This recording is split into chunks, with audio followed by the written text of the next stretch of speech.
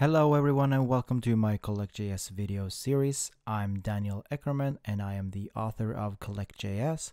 Now Collect.js is a utility library like Lodash and Underscorejs.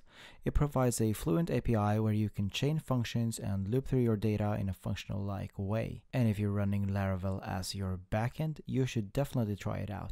Like it says here, Laravel and Collect.js is a match made in heaven. The methods available in Collect.js are identical to the ones in Laravel collection.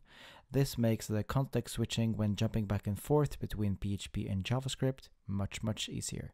If you're not using Laravel, or maybe you don't even have a backend, Collect.js is perfect for doing cumbersome everyday tasks like looping through your items, mapping, sorting, especially when working with both arrays and objects. Now let's head over to the installation section here in the documentation, and you can see that Collect.js is easily installable by using npm or yarn.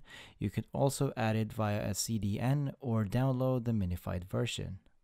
If we head over to the usage section, you can see that Collect.js provides a fluent API where you can be expressive and effective. Now I hope you want to follow along in this video series. We'll be checking out Collect.js and a ton of methods. Stay tuned. Thanks for watching this video. I hope you enjoyed it and I hope you'll follow along in my Collect.js video series. Now, if you want me to do more of these videos, please consider subscribing to my channel. You can also follow me on Twitter. I'm @Eckerman. Until then, take care and I'll see you later.